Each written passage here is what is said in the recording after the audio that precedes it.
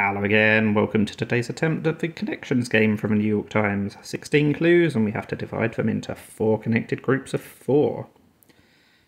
Now, what have we got here? We've got things that live in the sea, possibly? Are they the only 4? Maybe scorpion, but I don't think so, because I think scorpion is going to be... I was going to say Scorpion is related to Black Widow, but clearly that was not a group of 4, so we have to have a rethink.